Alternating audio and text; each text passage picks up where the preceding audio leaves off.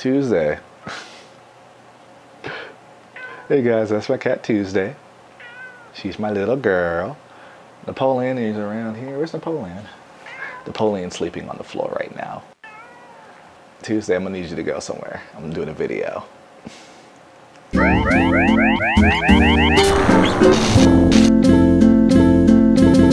What up everybody, this is Chris from shopbytherobot.com. It's been a minute, but I'm back.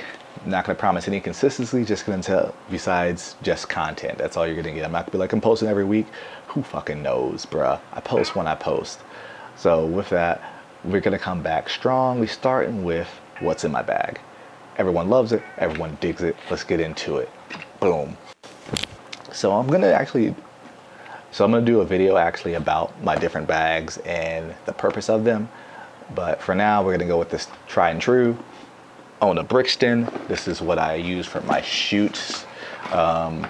Anytime where I need to take both my bodies and my lenses, this will be the bag on my side. Weddings, paid portraits,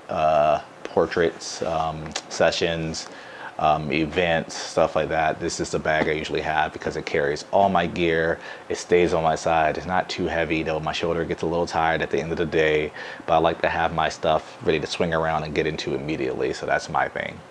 So with that, my main workhorse body, like if I'm shooting in the studio, if I'm tethering on the field, if I'm doing any video, my main body currently is the XT2. With that, I have paired it with the kit lens, the 18-55 2.8 f4.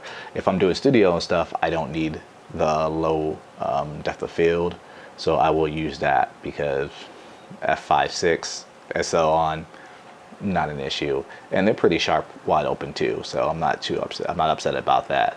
But I'm rarely using 18 at 2.8 at that point, so it's not a big deal. But when I do need that low depth of field, I got this baby. Let's block my face and see if we can focus on that. There we go. Yeah, you see that? That's the 5612. I've had this for a little over a year now here, and this is the original too, so it's not the new one that's coming. No, I don't got no pre-production. Clearly, you see my subs, you know I ain't got that pre-production stuff for the new one that's coming out. Buttery. Autofocus is a tad slow, so if you're doing moving stuff, you gotta be prepared. You gotta be prepared to pan or something like that with it.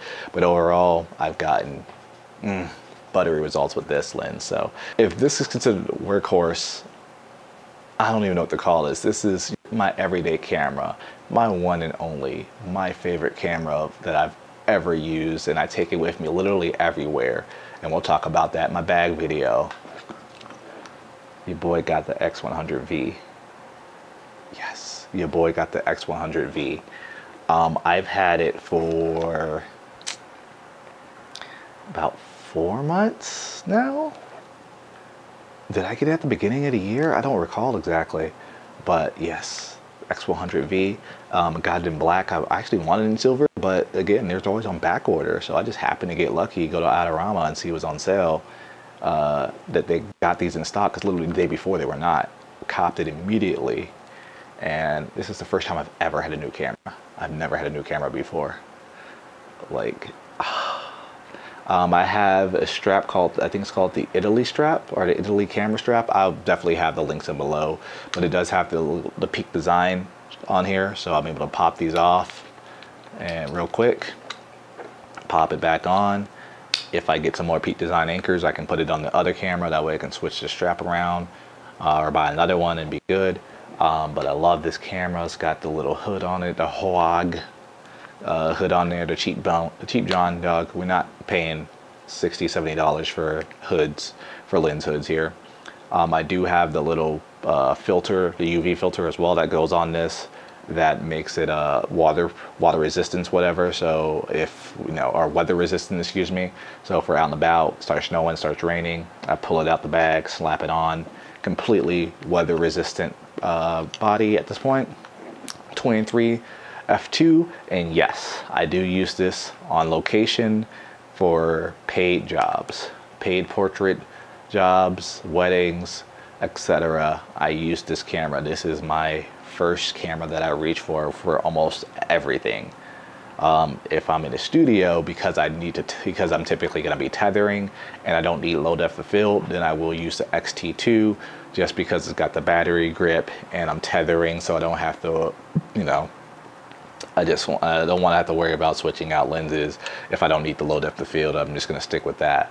But everything else, even in studio too, I will use this because of course I want to get some BTS stuff and everything. But this is my go-to camera, and it is part of my system. It is not just my EDC family. No, I'm using this for paid jobs, and with that new 23 f2 lens, it works, bruh. It's so sharp. 200, 300%, we're good. So with that, when I got into this body, I kind of bought into the system. So I do have the TCL. This gives it the equivalent of a 33, I believe. So about a 50mm field of view, which is great because my main lens before I got rid of it was 35 f2. Majority of my library was sat with that lens. So this is gonna be for when I'm shooting portraits with this camera. I will use this a lot. If I need that 50mm equivalent field of view, which I do enjoy, then I use that. And then if I need that bokeh, 56-1.2 right here. But this right here, f2, is really sharp. That was one of my main concerns, is just another piece of glass on top of here. Is it gonna be sharp enough? I'm gonna post a couple samples. You see that it very much is. 100%, I'm looking at, I'm counting dog fur, bruh. All right, now I have the WCL as well. Now mine's a little different though.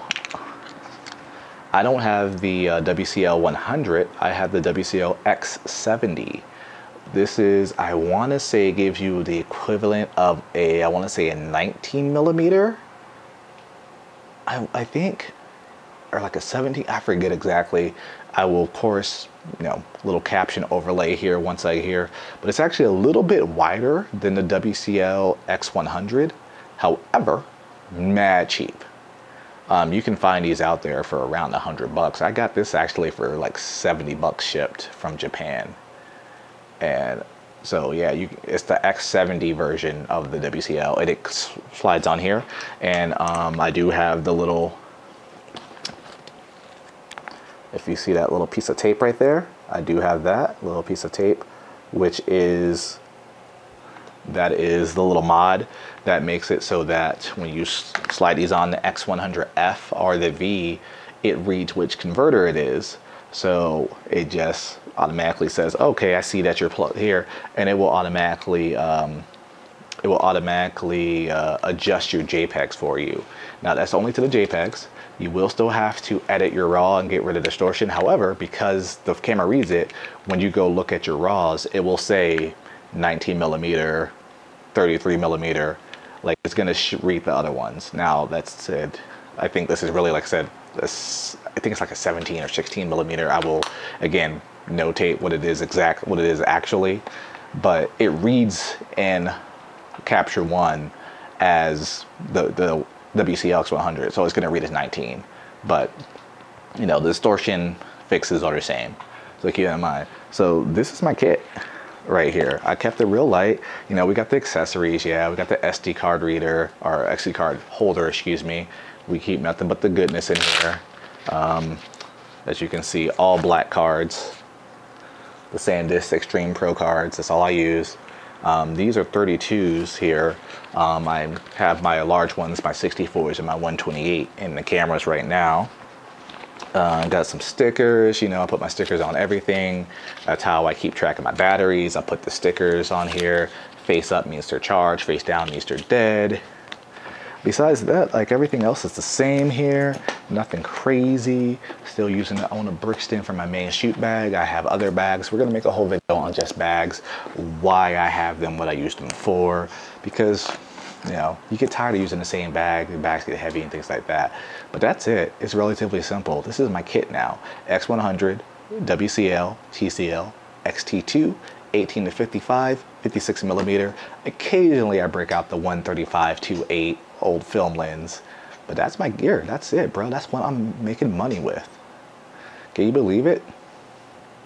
Like, we'll talk about accessories later in another video, because I have some thoughts on what you should spend money on when it comes to third party versus OEM accessories. But overall, I'm doing, like, this is what we're shooting with and this is what we're making money with. I'm very happy to say that the only thing I might upgrade in the future is I can see myself replacing this X-T2 with an X-T3 or maybe a 4 if the prices go down enough, just so I have matching sensors so that I know my editing will hit the exact same, but also to give me the option to have classic negative on my main body. But I don't really use classic negative that much, but it also could be, again, because I don't have the option to use it on both cameras. But this is my kit. I'm loving it. And like I said, this is EDC, whatever you want to call it. Like, I don't leave the house without this camera. Love it. Get you one. Fuji, holla at your boy. Peace.